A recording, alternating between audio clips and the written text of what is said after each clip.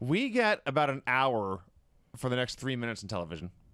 It's Jerry Lawler being carried in a litter to the ring for a... Actually, I looked it up. Yeah. It's a sedan. I think both are close. But regardless, two of the guys carrying him were Dwayne Gill and D'Lo Brown. And they're carrying him out there. And Savage, who we've already established does not want to be out here on commentary, is burying this whole thing. It's boring, he says. It's dead television time. Roddy Piper is way better than this. Like, Roddy Piper ain't been on this show in a long time, folks. So they go to drop him. And, spoiler, they drop him. But the angle they showed live, you can't really see it. You see Lawler stumble and go down. When they showed a replay, because they got him all the way down to ringside, and they're all standing facing the ring, and all he has to do is get up and take 2 steps. And Dwayne Gill is in the front left part of the sedan/litter. And he doesn't just drop it. He's like a deep knee bend. He pulls Jerry Lawler very far down. And Lawler does a perfect face plant into the apron. It's great fun. But they go to commercial and they come back. How long was it Lawler in the ring saying, "Don't laugh at me"?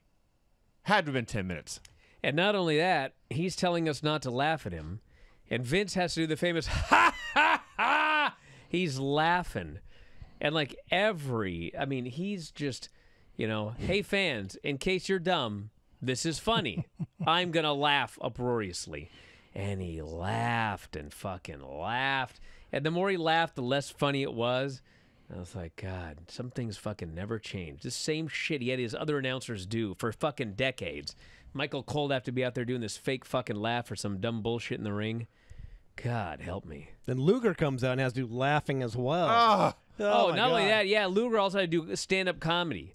He's doing all these comedy. Listen, everybody.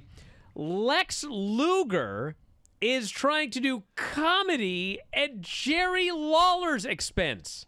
Right. Holy fuck. And Vince has to laugh at all these. These were worse than the jokes on the Granny segment. Actually, yes. I mean, he's just fucking... They're all so dumb, and Vince is doing the howling laughter. And I'm thinking, God, here's another guy who's going to end up going to World Championship Wrestling here next year. Yeah. I wonder fucking why. I believe Lex's line when he says to Lawler, Arsenio, Leno, and Letterman are shaking in their boots. And it gets no reaction because it's not very funny. But Lawler's, I don't know if save is the right word, but he growls, "I know sarcasm when I hear it, Lex Luger." Mike Sempervive here with you for the next hour talking professional wrestling, which is something we do every single day here on this program. What kind of mustache did Vince McMahon have? Well, goddamn! If you had questions about my mustache, you just had to ask.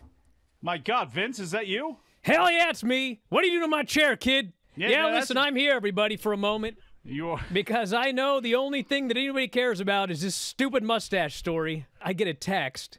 He's back, LOL. First, I was told he was snuck into the building.